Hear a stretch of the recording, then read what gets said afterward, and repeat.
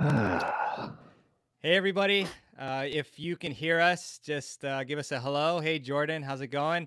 And it's really a pleasure and an honor to have my friend John Craig here on the Tennis Files podcast. He is a fantastic coach. He's been on a couple of my summits now. And I'm sure many of you know that he is the founder of Performance Plus Tennis. He's a USPTA elite professional.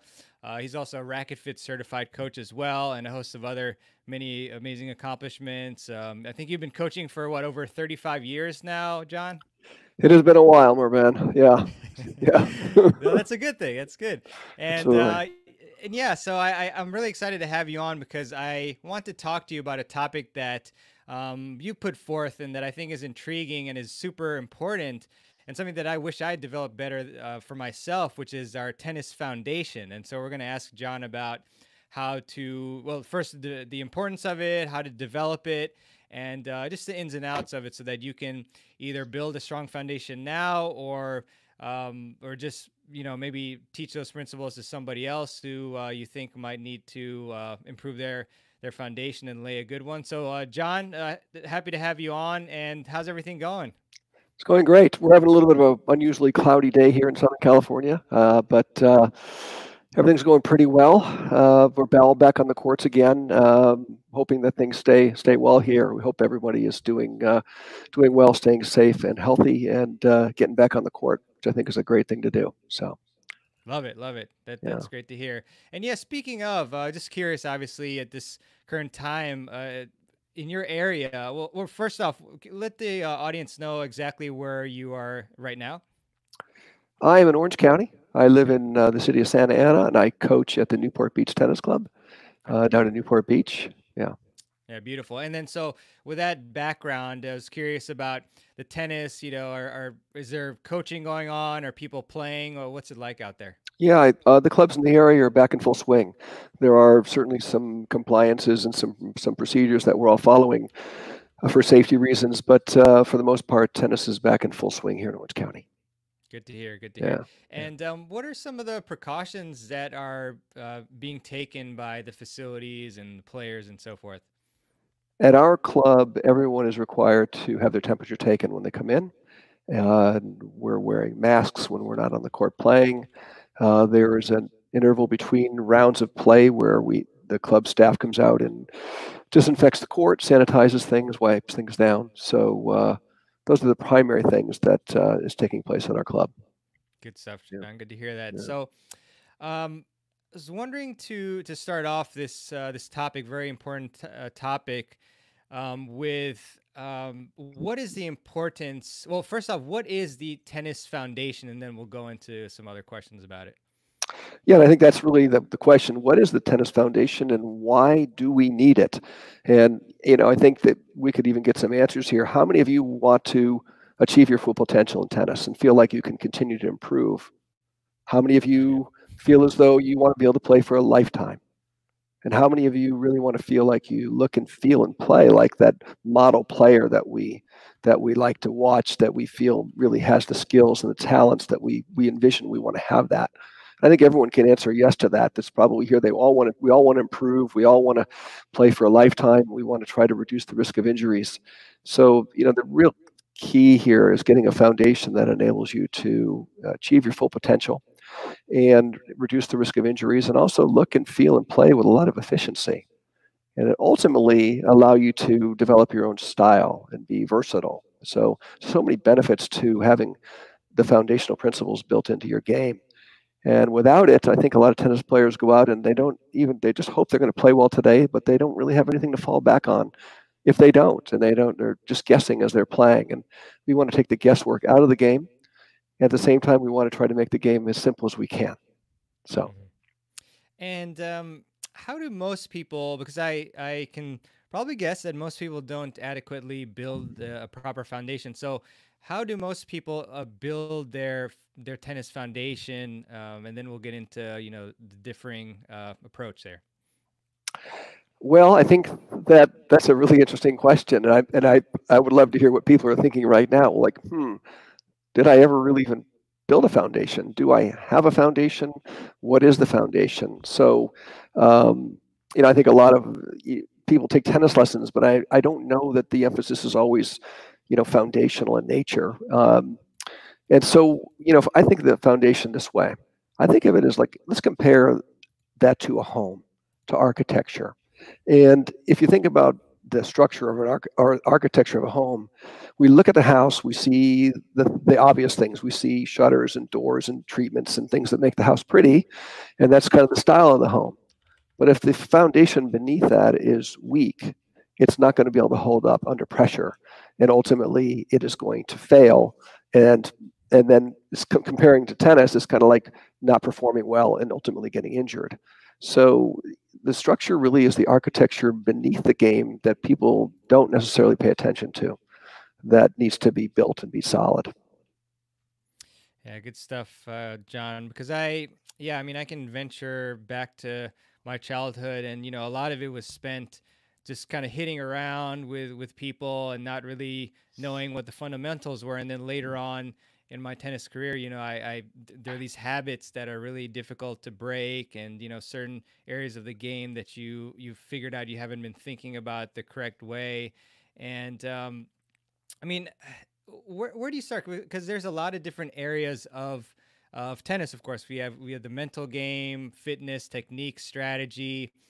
So is there one particular area where we need to start when it comes to the tennis foundation? Well, I think a couple things.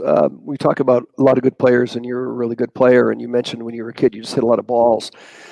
It was a disadvantage for me to start a little bit later in my mid-teens to really get focused on tennis, but ultimately it became an advantage because I remember the journey of learning and developing the skills. And when I took lessons, I was very engaged, and I remember what I learned. I think a lot of players that became very, very good at young ages just hit a lot of balls, but they really didn't know what they were really doing. They just got good. So to me, I was fortunate enough that I was able to really remember how I learned and translate that into teaching. Um, as far as the foundation is concerned, when we first start playing tennis, it's very physical. We're not really thinking about how to concentrate. Um, we're really just out there trying to figure out how to technically or physically play on the court. So the foundation that I focus on are the foundational principles that are physical in nature.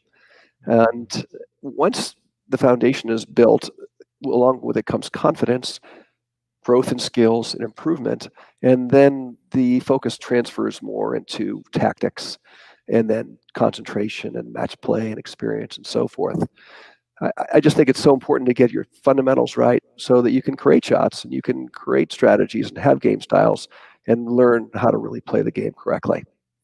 Gotcha, John. Yeah. And so I want to dive into the physical aspect a bit that you mentioned. I mean, what exactly does that entail? Does it mean that we're working on our movement? Does it mean we're working on our building up our strength or mobility? Is it something else?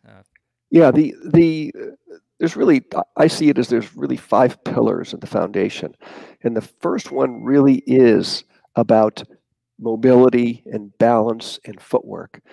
If you don't have great footwork, you're not going to have mobility. You're not going to have agility. You're not going to be able to create a rhythm on the court. You're not going to be able to maintain a strong posture to play with. So you're just going to break down. So my first emphasis is really teaching players how to move on the court like athletes that are balanced and rhythmic and have great posture. And from then, you can actually build strokes a lot easier. So everything I do is built around movement first, because that really is the basis of becoming a good tennis player. Without it, you can't play. So, Yeah, exactly, John. Yeah, it reminds me of Dave Bailey, who's very good at teaching tennis footwork, and we've had him on the summit as well several times. So, how do you build good footwork? uh, I build footwork, and let's talk about what footwork is. I don't like the word footwork because it sounds like work. So I try to teach my students to learn how to play through their feet and realize that the strokes follow the feet, and that moving the feet um, is fun. It's fun to get out there and move and glide and bounce around and be light on the court. So I have a series of exercises that I do with my students. Includes jumping rope, includes agility exercises on the court, movement and coordination exercises, rhythm exercises. things that build the skills before they even really hit a ball. And in my lessons, my students do a routine warm up before every lesson that actually is building those movement skills, those rhythms, those balances, those movements. And over time, they get more and more skillful at that. And gradually, that starts to just blend right into their tennis. Yeah, that's a great point, John. I was actually working on a video involving the dynamic warm up as well, and it's just really amazing that a lot of people just look at it as a regular warm up when in fact a lot of these exercises really force your body to get you more balance, and that's such a big part of tennis, especially when you're on the run. You really need to have good stability on one leg, and so yeah, that's really great to hear that. And as far as the difference between foundational principles and style, I mean, what can you explain kind of the difference between the two concepts? Yeah, style. If we look at tennis players, how many tennis players look like someone else? We're all individuals. It's like we all have different things that we do, different nuances that are based on our body type or athletic type, whatever it is. No two players really look or play alike. So style is really what reveals itself naturally once your foundation is built. The foundation is beneath the style that most people really aren't looking for. That is the architecture that allows your natural style to evolve and become natural, to become real. So, and the foundation is really the key that allows a natural sense of style to come out, as well as different game styles, versatility, all those things. Gotcha, Yeah. great.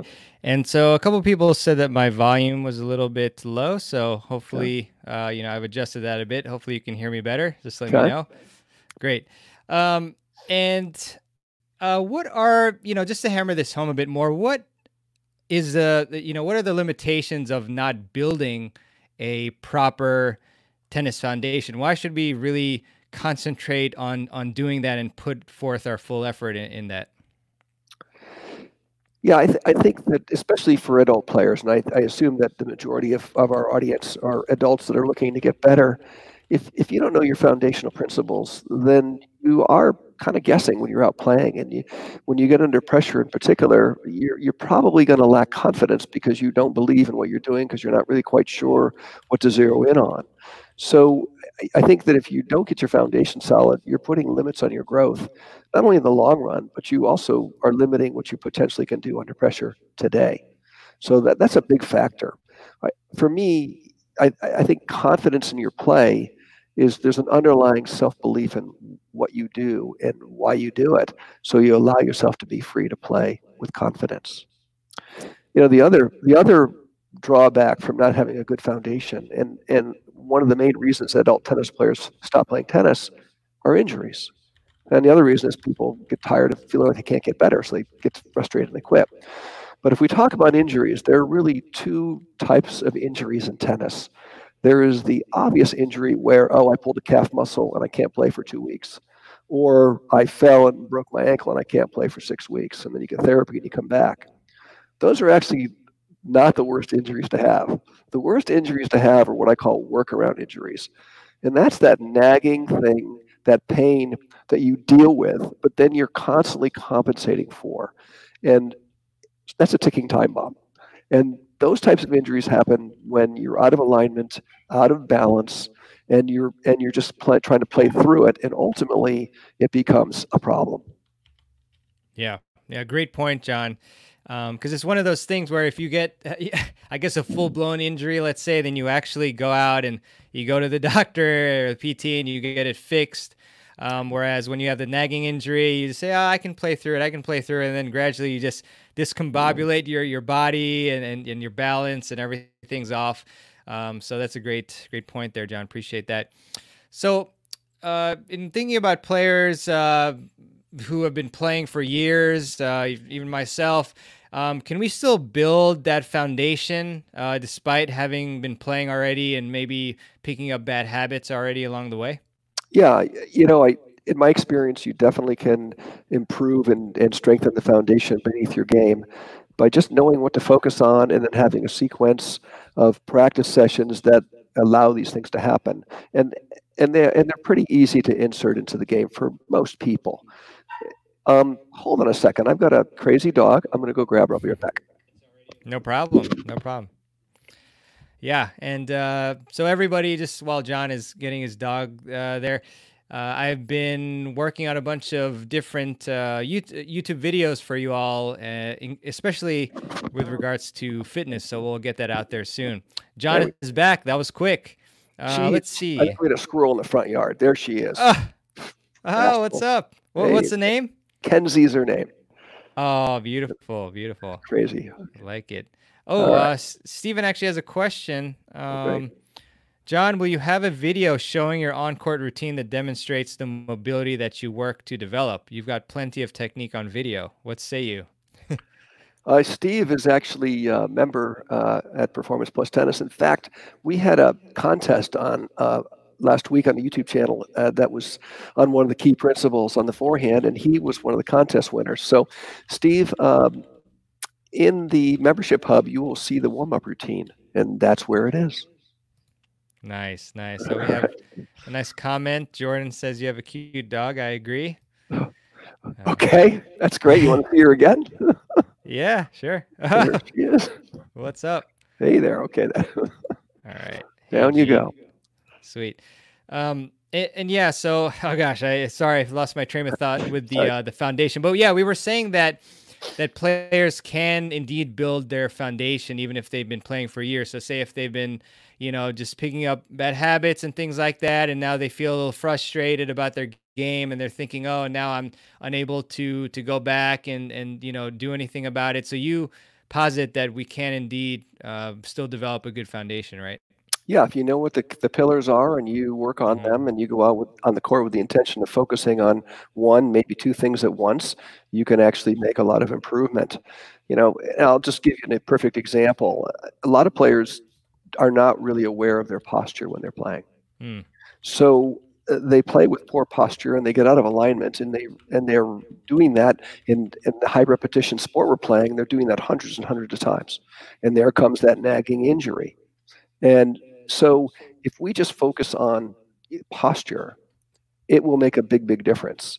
And the posture feeds right back into footwork, because if you have good footwork and you know where some of the other things are that are key, like contact ranges, and you focus on staying in your posture, you can execute better, stay in alignment, and reduce your chances of injury. So it's a simple concept in a way, and if you get out and focus on it, you can make a drastic improvement in that area. Got it. Got it. And one thing that you said that's really brilliant is to remember to focus on one or two things at a time, because it can be very frustrating and just put your energy and spread it in all different areas if you're trying to fix many different things at a time. And I mean, do you find this to be a problem, John, as well? Perhaps with some coaches who are just trying to teach too many things at a time. Is that something that you find as well? Well, I think that in our desire to get better, we're trying to get as much information as we can. And in today's world, there's so much information available that we can overconsume it, and it ultimately just becomes a cloud in our head. And then we do think about too many things. And I think that everyone should try to replace thinking when you're on the court with just feeling. Just feel what you're trying to do. Don't overthink how to do it. Feel what you're trying to do. And I would say focus on one, maybe two things at a time, and come to the realization that you come to the court with the habits you have that day, and you really can't unravel those in a match. You can't play a match and try to replace bad habits with good ones, or think about your posture and all this stuff. You really can't do that because it's too complicated. So the key is to get into an effective practice routine where you can make some of these adjustments. Yeah, perfect, John. And so you mentioned that your primary focus in the beginning to build a great foundation is going to be footwork, and I agree. As you mentioned, if you can't get to the ball, then what's the technique? It's pretty much worthless. So once we take care of the physical, the footwork aspect, then you mentioned other areas of our game. So what's the next area that we focus on, and then also how do we focus on it, and how do we develop that? Okay, great. I just want to kind of go back to what footwork, the key thing that footwork really enables us to do is keep balanced. And when we see great players play, And we can say, who's the greatest male player in terms of balance on the tour right now? I'd Mm, love to get the answers, punch some answers in. yeah. I've got my answer. You probably have yours. But balance is what enables us to look good, play well, and execute well and reduce the chances of injury. So the balance is the key thing that allows so many other things to evolve. And balance is a component of the footwork. So, Hmm. um, and to elaborate a little bit more on balance, I teach my students uh, to create like a cylinder of balance around them where they outstretch their arms, they make a circle, and I tell them that's their cylinder of balance. And that cylinder is going to move with them everywhere they go. And they want to stay inside that cylinder, they want to stay in that posture as much as they can. And so there's really two types of balances in tennis. There's the posture or the deliberate inside the cylinder balance, and then there is the adaptive balance. And I'd like to get people's opinions on who they think has the best adaptive balance on the Mm, ATP tour. interesting. Yeah, we got some answers, I think, for your original question. Okay, Cobb thinks Novak. Gene says Federer, but we will see. What does Steve says? Don't have to worry too much about injury. I set up a lot of obstacle courses for movement. Interesting. Very nice, dynamic. good, good. Yeah, good stuff. So who has the best adaptive balance? And that means that this player can execute their strokes when they're outside of their ideal cylinder of balance. Hmm. Mm, Mm-hmm. I Yeah, I think have my thoughts. yeah, I You know want me you do. to answer? Yes, I Or? do. Oh, okay. Sorry. Yeah, I would say, and just thinking of visuals too that I've seen, although it's not complete information, but I would say Novak. Absolutely. He's the Gumby, right? And he can get in all kinds of predicaments and Hmm. stretches and awkward things, but he can still control and balance enough to execute a stroke and make a shot. He's Oh, absolutely the best in the world at that, mm, in my opinion. So, gotcha. We've got some other answers though. We've got Lisa, Ben, and Cobb saying Nadal. Wow, he's well, great. I mean, you know what? I think Nadal's a close second, actually. He's not that far off. hmm. Yeah. And I would say that this is not where, Roger is at his absolute strength. Roger's strength is actually keeping his balance, keeping his posture more often and getting to the ball to play his strokes. But when he gets out of his balance, he probably doesn't hit as an effective shot as Hmm. Novak or Rafa most of the time. And then, so how do we train, normal balance as we think of it versus adaptive balance? So inside our zone versus outside. Well, again, I think it's emphasis on starting with the great posture and then committing yourself to maintaining that posture and getting to your contact points with that posture as often as you possibly can. And that is your intention. That is your voluntary movement that you're trying to do. The outside the cylinder or the involuntary balance is just an emergency situation um, that's going to happen. Your opponents are trying to get you out of balance, and so you can only improve that perhaps by knowing in advance that it's going to occur and still trying to execute your shot. Got it, John. Appreciate that. I just highlight a couple. Team. Well, you must like my poster right here then if you think it's team. I've seen a lot of his workout videos, and I mean, he's a monster for sure. Karthik Monfils. Ben, if it's Novak, it's because of his wide base for stability. Very important. What are your thoughts on that? I think that a wide base is a key element of being a great athlete on the court. And again, one Yeah. of those things that a lot of club players don't pay attention to is the width between their feet and maintaining that. So they end up standing, and then they lack mobility and balance. So a wide stance. If you look at the pros, their feet are wider than their shoulders all the time. When they're Hmm. when they're moving and they're ready position, when they're recovering, perhaps not when they're swinging, but they keep a wide base for stability and balance. For So. sure. And I remember talking to Dr. Mark Kovacs. It's a great expert in the area of fitness overall, but fitness specific to tennis as well. And that was his take on it as well. Just the more controlled you can stay with a wider base, or the wider controlled base, wide base is for you. The better. I think I jumbled the words, but you kind of get the point. If you have one athlete who's not very comfortable with a wide base and another one who is, then you're gonna, who's, gonna be better on the court, Right. movement wise. So, John, now where exactly does technique come in? Because obviously a lot of the factors that we've been talking about, they do go into that, but a lot of people, they first and foremost think, oh gosh, my foundation is basically my technique. So, talk to us a bit about your thoughts on technique, and then how we're able to improve that and have a great foundation for technique. Yeah. The second pillar that I really focus on, the fundamental, are the grips. And it's so important that we play inside the range of what will be considered correct on all of our shots, because the further you are outside of the range, the more you're going to have to compensate in some other way.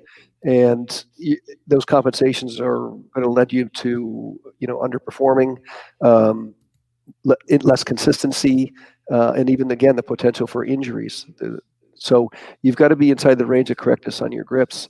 Otherwise, there's going to be compensations that are going to be made, and so that is a key. The other component of grips that's important is tension, and I find that more than 90% of all tennis players have more tension, too much tension, to play at their best. So, you know, too much tension leads to obviously underperformance, poor execution, and even again we're going to go back to injuries.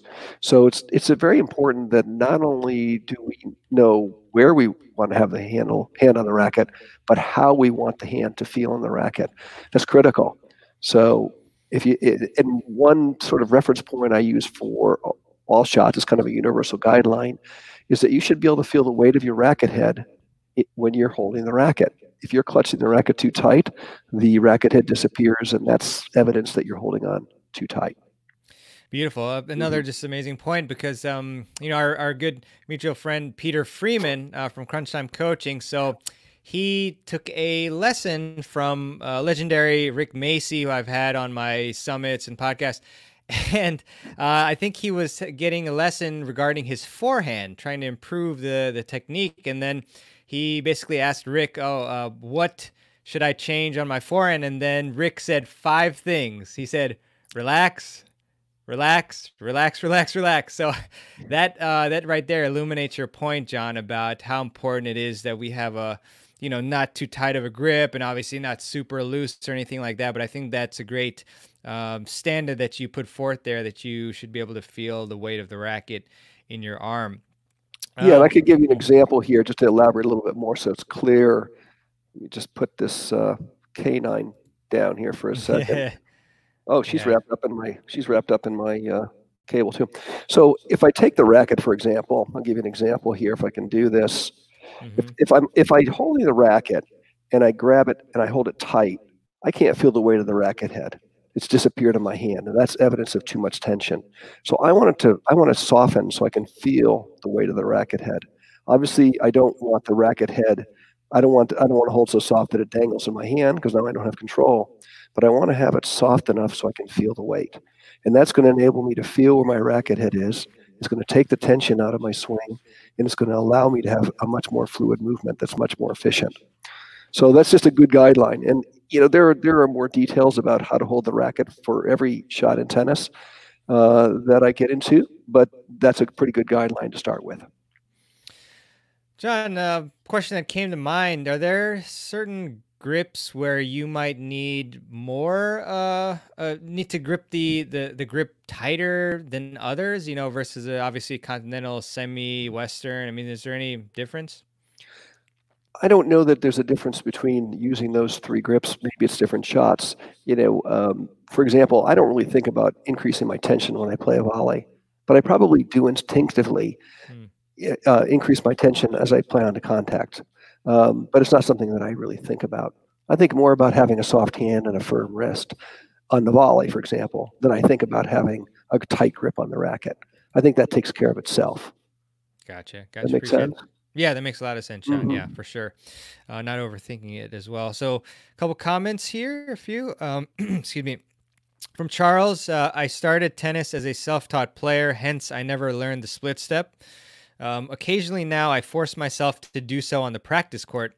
Any suggestions to make this move more intuitive? Jump rope.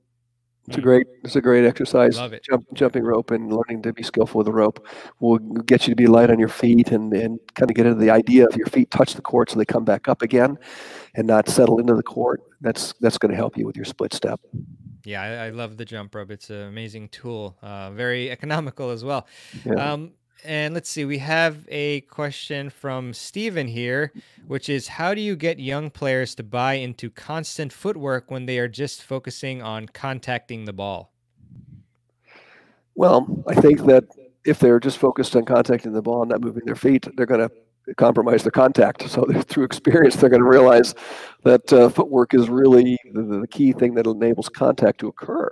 So the strokes really follow the feet and the way I see the game. So um, I think, we see people all the time that are lazy in a way that, excuse me, lazier than they should be. I think they have to figure that out through encouragement and self-discovery. Yeah. Yeah, no, I Yeah. agree there. Let's see, we've got grip and release. I like it, Gene. Um, Alan, do you teach young kids to play an all court game? That's a great question. I don't teach kids that are under 10 to play an all court game, but when I'm teaching them, I'm already envisioning that they're going to have an all court game later, and I'm working on skills that are going to enable that to happen. So, in my journey of teaching kids to play tennis, they're already learning the foundational skills, and we've got a few more to go through that I'm building in them that I already know what I'm going to be able to get them to do later on. So, yes, I do teach them the principles that are going to enable them to play an all-court game. But when they're kids, they're not going to come to the net because they're just too vulnerable and they can't cover the court, so they're not going to do it. Got it, John. So, after we go through this particular element, I mean, what is the next element? And then let's go through as well some of the details and approaches to it. Yeah. So this next pillar is critical because it really helps the other first two pillars and everything that comes after it as well. And that is in modern tennis, emphasis on using the non-dominant hand is a key part of the game. And the more you can involve your non-dominant hand in the game right from the ready position, where I teach my students in the ready position that if they're right-handed, their left hand is going to cradle the racket, and the right hand is just going to be resting in that soft position. So if we just go from the ready position to playing a forehand, the non-dominant hand is going to create the unit turn. It's going to help set up the contact, and it's going to help counterbalance and trigger the swing, and it's involved in the whole forehand. So the left hand, once you understand the role of the left hand in all the shots, it enables you to play with much more coordination, much more balance, and just organizes your game, and it really really helps. Um, Before modern tennis came around, I don't think anyone ever really talked about the non-dominant hand very much. It was sort of secondary. And you can look at forehands from the 70s, 60s, 70s, and even into the 80s, and it almost looks like they're playing with their forehand with their left hand almost in their pocket. It just looks like non-existent. They didn't know what to do with it. But we found out now in modern tennis, in rotational tennis, angular tennis, the critical role of the non-dominant hand in organizing and coordinating the strokes.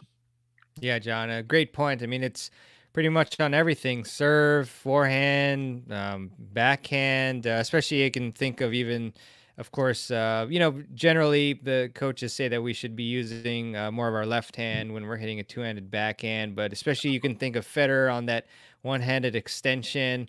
And so, I mean, besides the obvious approach of just doing it on the practice court, I mean, what are some ways that you have your students practice more using their non-dominant hand more often? Well, the key is that, and most players really neglect this, is that the ready position is dominated by the non-dominant hand. Then Hmm. if my left hand is in charge of the racket in the ready position, then my first move is going to be initiated by that non-dominant hand. Mm. Whether I'm going to go play a two-handed backhand and make an adjustment with my right hand, the left hand is going to hold, and it's going to create the unit turn, and of course it plays through. Or whether I'm playing a backhand volley and it sets the racket up to play the contact and holds it till the last instant.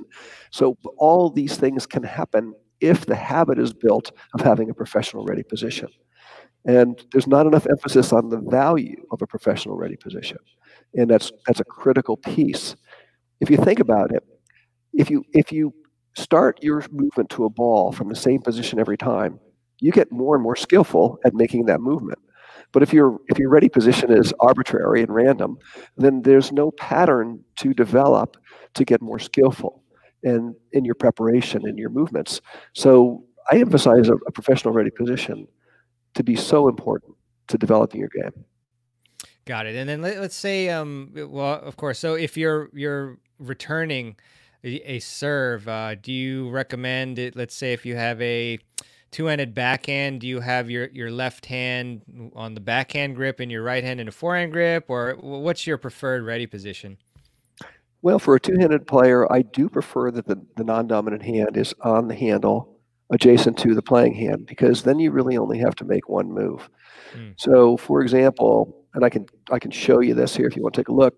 sure. When I'm in ready position as a two-handed player, my left hand is already in the position it needs to be in to play the backhand. All it needs to do is hold the racket so I can rotate the hand, rotate the right hand to the continental grip to match up. So there's only one move. If it's up here, I've got to make a 1-2, and I don't want to do that. So in my ready position as a return to serve, I've got my left hand in the position I'll play my shot in if I get a backhand, and I have a forehand grip. So now I only have to make one efficient move if I get a backhand, and I don't have to make any move if I get a forehand. I just simply go with my left hand and take me into the shot. So that's the role of the non-dominant hand if you're a two-handed player. Very nice. Very nice. And so, is there a particular shot that you find is where the non-dominant hand is the least used, where it should actually be used? So in other words, it's trying to target like one area that is players make the biggest mistake in regards to not using the non-dominant hand. Well, I think you see it everywhere, but I think it's probably more common that a tennis player thinks because I'm right-handed that my right hand's going to play the shot. So I emphasize it a lot, and there's really five big key things that the non-dominant hand does on the modern forehand. And I think that players really have to understand that the non-dominant hand is kind of the manager of the shot. It kind of it sets up the preparation, it helps you find the contact, and it gives you a guide for the finish, and it coordinates the whole movement. So it kind of bookends the forehand. But I think it's very easy to think, well, I'm right-handed, so I'm just going to hit my forehand and not turn my shoulders and these things. And so the forehand becomes an isolated movement. It's often said that the forehand is the easiest shot to learn, but the hardest shot to master. If you get your non-dominant hand involved in the forehand, you'll master it. Yeah, and I really think for me personally, the one of the reasons why I think I have a good forehand is because I really make great use of my non-dominant arm and hand, and I use it to to get that rotation really to a great point where then I can uncoil, and so I'm pushing my body back with it, and that has helped me quite a bit with my shots. So definitely a great point there. And yeah, Becky, great point on the grip. Appreciate that, Becky. That John made. Totally agree. Finger spread. And then Tennis 979. Great question. Do you recommend yoga, Pilates, and physical therapy to address physical issues along with footwork? Absolutely. There was a period in time when I actually was playing quite a bit of golf back in the 90s when golf was kind of a big craze here. And I ended up getting an injury in my back. Mm, And I went to physical therapy, did a lot of different things. But you know what? I got into yoga. And I did yoga for extensively for probably 5, 7 years. And uh, yoga is amazing. I think not only does it help you with your strength and your flexibility, but it also helps you with your calmness. So the breathing element, and it actually made me a more relaxed player, both in golf and in tennis. I think the yoga is a critical component to your fitness. Physical therapy, I do have a great physical therapist locally, and I do get a few nags here and there. Um, from playing for so many years, it's just repetition and so forth. And yeah. I think physical therapy is a great way to address, injuries that you may have and make sure you're in alignment and so forth. Yeah, 100%, John. And so I think we've covered three so far of the five. Is that right? Yeah, yeah. Physical. Okay. Okay. And then so after getting the use of the non-dominant hand to hopefully become second nature for you in all aspects of the different strokes as necessary, then what is the next foundational principle that you focus on? The next thing I really focus on are the contact points, and I find that most players, they get information like hit the ball out in front, or you're late, or you're early, or whatever. But a lot of players just don't really know where the ideal contact points are, and Mhm. that is the moment of truth that determines really what the ball does. And the primary skill we're trying to learn is how to get to the ideal contact point. So if you don't know where those are, then you're just kind of guessing when the ball comes. And you're going to make more mistakes. So, everything we do as a tennis player is intended to get us to and through the ideal contact points. So it's so critical that you know where those are for all of your shots and try to achieve those contact points as much as possible. Mhm. Yeah. And great stuff, John. And is there like a universal standard for finding your contact point for every shot? Does it vary among shots, grips, etc.? Well, it certainly does vary somewhat because we're all different dimensionally. We have different grips. To some degree, we have different ranges of flexibility. So there are always going to be factors that will affect where your ideal contact points are. But if you would just take the forehand again as an example, and you have great posture, and you go out to a natural place, like, say, did you go to your refrigerator this morning? You I went to your sure did. refrigerator. Yeah, sure you did. Did you stop 3 feet before the refrigerator and reach for the door? And grab to No, pull the door, or did you walk up where maybe it's comfortable and powerful and you're balanced to pull the door open? the latter for sure. Sure. And when you drive a car, do we drive with our hands in, or do we drive where our hands and arms are comfortable and we have balance? Or we're working on a keyboard. So there's a natural place where you're able to maintain balance and posture and generate what feels like a natural and comfortable movement into a ball. And you can find some of that and discover some of that on your own, but you probably need a seasoned specialist who can actually help you refine that. Yeah, for sure. Let's go to a question here. We've got Ben. Hello, Ben. On the backhand ground strokes, I think we're going back quite a bit, not quite a bit, but to one previous principle. Oh, no problem. On the backhand ground stroke, do you consider the right hand the non-dominant hand for the unit turn, and then emphasize the left hand more on the shot? So I'm a right-handed player. I'm a one-handed backhand, and when I'm in ready position, my non-dominant hand is in control of the racket, and my non-dominant hand obviously takes control and allows me to make my grip change as I enter into my unit turn. And my non-dominant hand sets and holds the racket, and it actually is the timing mechanism that is going to release the racket to advance forward to the ball. So my non-dominant hand is actually the dominant hand until the point it releases and allows my right shoulder to rotate and take control of the swing to the ball. But the left hand is not done. It's going to counterbalance that forward movement from the right arm by going back and holding balance, which enables you to keep balance and power and control together.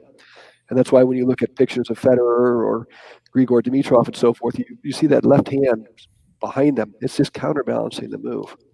So yeah, the left hand starts the movement, and the right arm takes over the power, but the left hand is a key element to all of that. Yeah, for sure, John. Appreciate that. Good question, Ben. And with the contact point, John, do players tend to hit the ball too far out in front of them or too late? Well, I think it's situational. I think more often players are forced into being late, but certainly players can be early too. And a component of that is just your ability to track and anticipate the ball coming in. So part of all of this is understanding and anticipating the ball after it's been played by your opponent. So when your opponent hits the ball, you're not just trying to see the ball, but you're trying to look for the characteristics of the ball. What angle it's hit on, and you respond to that angle. Then you're looking for speed, the spin, the height, and the length, and you're trying to blend those together and adapt to the ball and anticipate the ball so you can get in position to play it. It's said that high performance players actually see the play before it occurs, Hmm. and the more you can the better you skill you can get at anticipating and actually seeing or understanding what you're going to do before you do it, the more you can execute with purpose and confidence. Got you, John. Appreciate that. Hmm. And Ben has a follow up. He was wondering about what about the two hander? And The two-handed backhand, the way I teach it, is almost completely dominated by the non-dominant hand. mm, The non-dominant hand is in charge in the ready position. It enables the right hand to rotate into the continental grip, and then the left hand just takes charge, and it is the driving force all the way through the shot. hmm Great stuff. And so we got a question from Adolfo. Can I play with a one-handed backhand without overdeveloping one side of the body and getting injured by that imbalance? Well, we have a player at our club who he could be watching right now. I don't know. He plays his backhand, one-handed backhand, with his left hand completely uninvolved, and he manages to make shots, but he's easy to break down. He can't get any real torque. He really isn't offensively minded with it. He can't really hit the ball hard. Can't create a lot of spin, and he looks like he's vulnerable to getting an injury. So yeah, you could play without your non-dominant hand, but you're not going to achieve your full potential. So I think you're better off establishing that non-dominant hand and getting that involved in your backhand. Yeah, good stuff. Yeah, and I think Adolfo, obviously there's a lot of professional players and other players who aren't having ill effects by using a one-hander. So I do know that you can obviously you should be working on your physical strength and mobility and so forth. So you can do things like unilateral exercises in the gym to make sure that you don't develop too much of an imbalance or anything like that. So there's certainly ways to mitigate those imbalances that may occur. Let's see. Gene asks, should the left hand stay on the racket at the beginning of a backhand volley or snap away? Then the way I teach the one-handed backhand volley is that the non-dominant hand holds the racket until you feel like the ball is almost on the strings, and then it times the release and then allows your playing shoulder to jab the racket head into the ball. Mm, If you think about it, if your muscles can only contract one way at any given time. So if your left hand, or for me, my left hand's not involved in getting the racket in front of the oncoming ball, and I'm using my shoulder muscle to place the racket, well, that muscle is already occupied. And then there's a whole lot less muscle to actually use that's not on reserve to fire the jab to the ball. So what I want to do is I want the non-dominant hand to hold the racket until the last instant and let my right shoulder, my playing shoulder, just stay on reserve and be ready to take that jab at the right instant, which is actually created by the non-dominant hand. So yeah, the non-dominant hand is going to hold until the last instant. Great stuff. Appreciate that. And yeah, the questions are starting to pour in here. I've got another one from Ben. Is the left hand is that the right one? Yeah. Is the left hand the dominant hand on the two-handed backhand? Thus, you use the right hand to take it back. Uh, the right hand just floats, goes along for the ride in the take back. It's not really engaged. I don't want the two hands competing with each other. The right hand is on there and it acts somewhat like a guide, but it is not pulling the racket forward. And the left hand is actually going to be really in charge of the take back as well. Got it. Beautiful. So we have tennis 979. Diaphragmatic breathing is a key component, in my opinion. What do you think there, John? Well, unfortunately, I'm not totally familiar with what that term is, but I'm going to assume that that is deep breathing that engages your diaphragm. Am I correct on that? Yeah. Okay. Yeah. Mm-hmm. Well, I think we know from many other things that including yoga, that deep breathing is critical to relaxation and calmness. So I would say that that is an important thing to develop. Good stuff. Good stuff. So we've got Jordan. What is the best way to develop cardio for tennis? And then she actually has a follow up later. It's running, biking, or jump rope.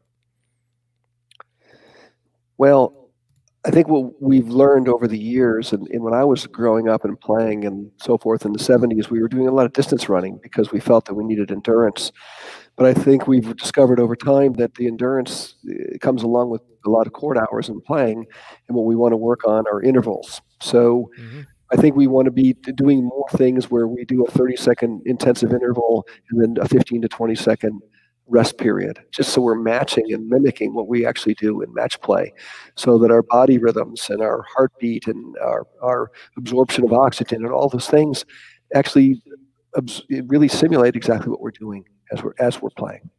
Yeah, great, John. I really agree, obviously, with that. All the experts pretty much have said, you don't want to be doing things like very long distance running or biking or et cetera. Instead, you can still run, but perhaps interval running, sprinting would be ideal. Of course, don't forget the lateral movement. Same thing with biking or and jump roping. You can make it into shorter bursts of ideally mimicking the time, of the court, of when you're playing a match, as far as like how many seconds you play, and then rest as well. That's just always a great way to approach it. Let's see, Cobb, what drills do you recommend to help to keep my non-dominant hand involved in the forehand? Well, one of the things that I really encourage my students to do, and I've done a lot of it, and I did a lot of it when I was younger as well, is is shadow work and practice without the ball, because the ball is a bit of a distraction. And if you think about it, a lot of these movements, we want them to become choreography, which means they're almost just planned movements that start to happen naturally. So if you think about like a dancer, if you're trying to learn a dance and the dance teacher turns the music on before you know your choreography, what's going to happen? So it's going to break down. It's not going to work. You got to know your choreography first, and then you can adapt that choreography to music. And in tennis, the ball is the music. So if you can work on your choreography and build your skills off the court, then things like the non-dominant hand and posture and so forth, those become habits. Those start to find their way into your skill set naturally. And then when the ball comes, you maintain those and you play. But I would do a lot of shadow work. Yeah, shadow swings are great, and I've said a few times, and many people have that.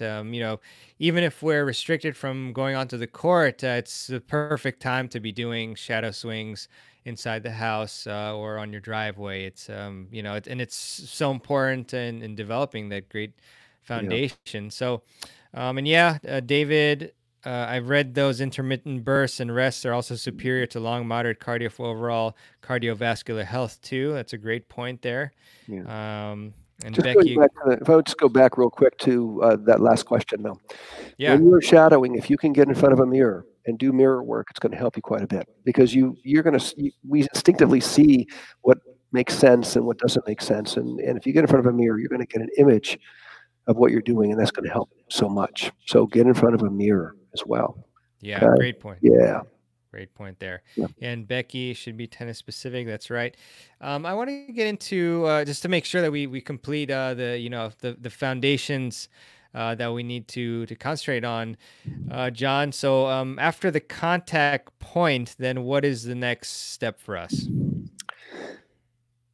Well, the next key component of the pillar, and it really kind of ties everything together, is really how to generate both power and control into and through the ball.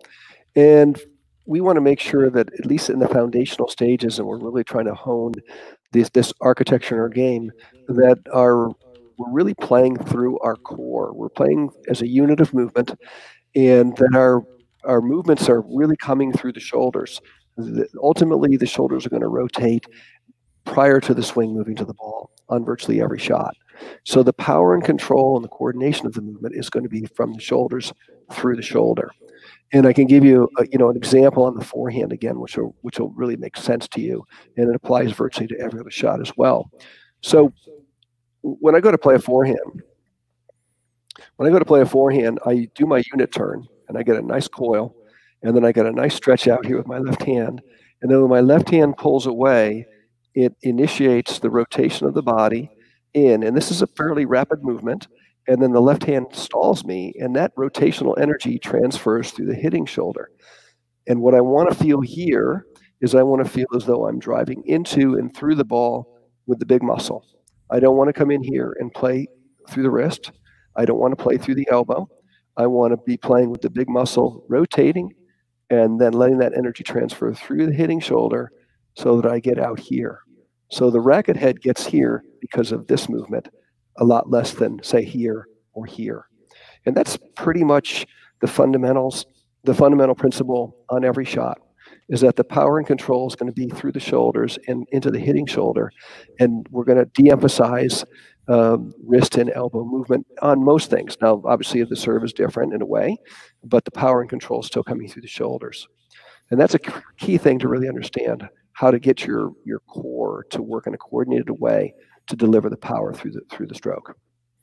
Got it. Yeah. And I mean, what are some, are there specific exercises or anything like that that we can actually do to get used to that type of full body movement and emphasizing the core and shoulder, like you mentioned? Yeah, and the warm up routine and program that I have emphasizes a lot of that. There's skills that are built inside of that. It's interesting because when I start with a student, and I work with a lot of juniors, they'll kind of roll their eyes. Why am I doing this? And what you really want me to do this? Why? Whatever. And then 6 months later, they'll look at me and go, "Cha-ching! Yeah. Now I know why you had me doing that. That makes total sense. Now I got it. Now I understand why you had me, doing that exercise." And I go, "Yeah, I know. I knew you were going to find out." So if you get a good warm-up routine that's mimicking these functional movements and these principles, they'll start to show up and blend into your game. Yeah, beautiful. Great stuff. Yeah. Zen Muzz, I believe. For the forehand, how do you synchronize the non dominant hand with the incoming ball to not have the non dominant hand too long on the racket and not be jammed? That's a great question. I love that question. Oftentimes players let go of the racket too early, and then the racket kind of gets lost, or the length of the backswing gets long and out of control. And so what I have students do is try to hold on with the left hand longer than they think they should, and then they discover that the left hand instinctively lets go, so they can go and play the ball. Now, if you're late, then obviously your calculation of that movement is off, and perhaps it's because you're misjudging the ball, or you don't know where your contact point is, and there's other things that are going on. But I think it's a fun exercise to challenge yourself to see if you can hold it a little longer than you think you should, and then what happens is the racket naturally accelerates to catch up to the contact point, and you actually can oftentimes produce a pretty good shot from that. Great stuff. Yeah. And so Ben says, it seems to me shadow tennis is good even if you can't be on the court. If even if you can be on the court, yeah, I think either way, it's very important for your development. And then with Adolfo's question, I think John that you answered it, and so I'll just try to summarize how the left hand is used to avoid over rotation. So at some point in the stroke, it's actually stopping your momentum. So that you're not like just swinging it all the way to the left. You're actually stopping it. I mean, is that kind of this good summarization? Is there anything you have to add to that? I think you're right on. I think if you look at the common position of the non-dominant hand when players on the WTA or ATP tour are making swinging into contact, that hand is stalled, and oftentimes that hand looks like it's firm, it's holding balance, it's not floating. Federer looks a little floaty because he's just so natural at everything he does. But look at Nadal's hand, look at Djokovic's and Murray's hand, and they've got that hand, so it's just stiff and it's holding their balance as they enter into the contact, and that enables that energy to transfer into the swinging shoulder, just like a field goal kicker runs and plants the opposite foot to allow the kicking foot to accelerate through the ball. It's concept wise, it's not that dissimilar. Yeah, yeah, no, great point there. Yeah. Medicine ball throws, Ben says, yeah, medicine ball throws are great. Let's see. Alan, could you spend a moment on drop shots? Is there anything that you'd like to, I guess, any tips on the drop shot? Well, again, I think if your foundation is solid and you're using your non-dominant hand and you're able to make grip adjustments, and then you make good choices, about when to play a drop shot, that's something that you can enter into your game. But I think again, it's important that if you don't have a foundation, these kinds of variations and adaptations and skills and game styles are very difficult to perform. So get your foundation right, and then you can get out there and find that you can create variation in your game. I do have a good video on my YouTube channel. Check it out. It's on the drop shot. It teaches you how to play it, when to play it, and what the real advantages are, and why it's so popular on the tour today. Very nice. Yeah, definitely everybody check out John's YouTube channel, Performance Plus Tennis. Um, let's see what else. So I guess yeah, definitely want to ask a few more questions about the foundation. I mean, one is maybe there's a concern from certain people. Does the foundation create robotic tennis? That's a great question. Um, it actually doesn't. It leads you, if it's done sequentially the right way, and you really follow the principles. It actually leads you to becoming a very natural, fluid player in your own style. So there could be some checkpoints or things that you do where you check your balance and so forth that are not robotic, but they're points where maybe you stop your motion. But at the end of the day, you're going to start to feel very natural and fluid and comfortable and efficient on the court. So this it's not a robotic approach at all. Got it. Got it. Great stuff. And yeah, so as far as the foundation, I think we've covered, I believe, the five principles of it, and so I guess maybe just to kind of wrap it up as a whole, what exactly is the best approach? I mean, do we always go through that five in order and work on it sequentially in terms of you know the physical, the movement, in other words, the technique, the use of the non-dominant hand, contact points, and then how to generate power and control? Do we go through those one by one? Yeah, that's a great question. And as far as the foundation is concerned, the way that I present it and teach it, what's unique about it and also will help is that the same five principles you learn, you apply to every shot of tennis. So it's not like you're learning how to hit a forehand with these ideas and then you go over to hit a backhand. It's completely different. So if you just learn how to use the principles and apply them differently to each shot, it actually simplifies the process. And you'll also notice that the sequence that we actually went through them is actually what you actually do when you receive a tennis ball. You move first. You obviously have a grip that you have to get into. You use your non-dominant hand. You get to the contact point, and then you play through the shot. So the sequence is the same, and how you use these fundamentals is just how you adapt them to the different shots is what the key thing you really need to learn and understand. As far as practicing them is concerned, as we talked about earlier, you really can only focus on one or maybe two things at once. So my recommendation is if you're out on the practice court, go out there with a purpose and say, you know what, for the first 30 minutes today, I'm going to focus on my footwork and my posture, my balance, my rhythm of movement, and just focus in on that. And it doesn't have to be 30 minutes. Maybe it's 15 minutes until you feel satisfied that that is sort of in place and you're happy with that. And then start to focus maybe on your left hand, on your non-dominant hand, and work on that skill exclusively while you're still moving your feet, so while you're still implementing good footwork. And then you can go through the different steps. Now, the key thing is that the four of these principles become habits, and one of them is the one you're ultimately going to zero in on. Can anybody tell me which one you're going to zero in on and what the other four are that are become habits? Hmm. Mm, which one is the one you're going to zero in on ultimately? That's going to set you free as well to play. Hmm. That was my hint. Any answers? I think I'm thinking. Yeah. Which I'm just typing to encourage people to try and take a guess. Okay, we've got Ben thinks the first one is it. The movement. We've got posture. Got relaxation. Let's see. We'll give it a couple more Okay. seconds. Has anyone? Okay, breathing, Jordan. Remember, we're talking about the five principles here. We're talking about footwork. We're talking about grips. We're talking about the role of the non-dominant hand. We're talking about contact points, and we're talking about the power and control. Those are your five options. Yeah. We got balance. Yeah, so breathing was one of the five, right? Has anyone hit it yet, John? No. Oh. Oh my Okay, gosh. so I'll spill the beans.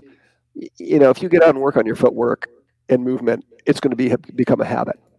Okay. Yes. If you get out and you work on your non-dominant hand, it's going to become a habit. You're going to do it without thinking about it. Oh. Okay. if you know your grips, you're gonna get into your grips without thinking about them. And if you stroke through the ball and know how to get power and control and rhythm through your body and your core, that's going to become a habit. What's not going to be a habit naturally is zeroing in on the ball and playing to the contact point. So Mm, once your habitual skills are built on the four pillars, you just focus on the ball and getting to the contact point, because that's the key element that the other four pillars are supporting to enable you to really play through that contact. So that becomes ultimately what you focus on. And when you zero in on the ball and you're focused in on it, it looks like a basketball, you've set yourself mm. free to play with freedom, confidence, and belief in what you're doing. I see. So you're building those other four habits of footwork, grips, use of non-dominant hand, how to yeah, all of them, and then that just feeds into the contact point, and then once you develop those four, then you can just play freely, is what you're saying? Right. You have to respond to a ball and adapt to a ball, and that's always a measurement, isn't it? So that's the thing you're going to zero in on. Oh, very nice, very nice. Let's see if we have any other questions. I think there was one back here. Oh, yes. Did we cover this, John? If you use the modern topspin forehand and backhand and your opponents are hitting flat, nothing balls, which are difficult to shape and control, do you recommend just hitting flat balls back? Well, if an opponent's hitting a hard level flat ball to you and it's got a lot of speed, it can be difficult to generate a lot of heavy topspin on the way back.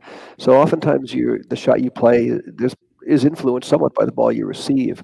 But I think at the same time you're gonna blend in your own natural style of play. So if you're a topspin player and that's what you do, you're probably still going to be hitting topspin off of a flat ball. I would probably try what I would probably do is I would probably try to dictate my topspin and get the ball up out of their strike zone so it's less comfortable for them to hit flat to you. And now you're dictating the play. Hmm. Great stuff. So, John, what does it take? Because, I mean, we can obviously talk about the pillars and have people review them and so forth. But what does it take to actually get these this tennis foundation as a whole integrated into our daily play? What does it take? Well, it takes an investment of knowledge, to getting the knowledge to know what to do, the sequence in which to do it in, and having a meaningful practice plan that'll enable these principles to begin to find their way into your game. Nothing's going to happen overnight. And if we're going to play tennis for the next 20, 30, 40 years, so what if it takes you 6 months of commitment to develop the game that you really would love to have? So you have to have a meaningful practice plan. You have to go to the court with purpose, and you have to know what it is you're trying to do when you get there. So and I would almost practice these and develop these in the sequence in which we've even talked about them today. First order of business is make sure that you feel like you're really becoming a better athlete on the court, so that you have longevity, reduce injuries, keep a better balance, better alignment, all those things. I would start there, and then the other ones are going to be easier to build. Gotcha. Yeah. And out of all of these, out of the five, which one do players generally have the most problems with? Well, I think at the club level, players tend to have trouble with the first one, and then the rest of them have trouble with the rest of them because the first one's not in. So I think that's probably where it begins. I mean, I think that you could say, well, I was late on the shot, and is that a cause or a symptom? Well, oftentimes it's a symptom of something else. And so you have to look at what the really root causes are and where things originate to figure out what's going right or going wrong. So I would say for most club level players, and I've coached a lot of high school players as well, and it's very easy to distinguish a JV player from a varsity player. And it's almost always footwork. So Mhm. I think more club level players, if you're a 3-5 and you want to be a 4-0 or 4-5, that journey is going to originate with your athleticism and your footwork. Yeah. And it doesn't just mean run around the court and waste energy. It's learning how to move and glide and balance on the court, like a natural athlete that's efficient and allows you to produce good shots. So it's a bit of an art form to really understand how to develop the footwork. Yeah, I mean, and something that I like to do periodically is when there's pro tennis available to be watched, or it's even on YouTube, of course, is to just turn the sound off and just focus on one of the players' footwork, and Mhm. it's really illuminating at how hard they're and efficiently too that their feet are moving across the court. And Jordan just requests once more if you don't mind listing the five again for everybody, John. Well, it begins with your footwork, and the footwork category is mobility. It allows you to maintain, establish, and maintain balance and posture. It gives you rhythm of movement on the court, gives you agility. So the footwork is a big piece. Having grips that are inside the range of correctness so that you can play within your balance points naturally is really important and generate power and control. Uh, Using the non-dominant hand to organize and counterbalance all of your movements is critical. Knowing where your contact points are is essential because otherwise you're just guessing when the ball comes. And then ultimately understanding how to use the body as a unit of movement to create power and control. Beautiful, awesome. Thanks for that, John. Cobb, do you recommend hitting against a wall to help develop a good foundation? The wall is fine. You're getting the ball back, so you're going to improve your preparation. It's coming back. I would um, encourage you to not hit the ball too hard. It's easy to get against a wall and start overhitting, but I think you're going to learn these skills by going slow. And I saw this saying the other day. It said, "The slower you go, the faster you will get there." So, in a Hmm. way that kind of makes sense. Take your time so that you can actually execute and feel the movements and build the habits. Yeah, beautiful. Yeah. Very good stuff. Yeah. Um, yeah, some nice comments here. Tennis 979. Thanks for all the good info. Alan, thanks, John, for a great lesson. Love it. Um, so, just to close with a few questions, John, what are three books that you would gift to a friend to help them improve their tennis game? Wow. Uh, I love I love the book by Jeff Greenwald. I think it's like 50 quick tips, Hmm. which really helps you sort of. And I read that book, and some of them I resonated with, some of the tips, and other ones, maybe didn't I didn't connect with. But that book was great because it's a quick read, and you can extract several things out of there that you can remember that will help you. So I like that book a lot. Hmm. I loved Timothy Galloway's, book, The Inner Game of Tennis. I mean, it's timeless.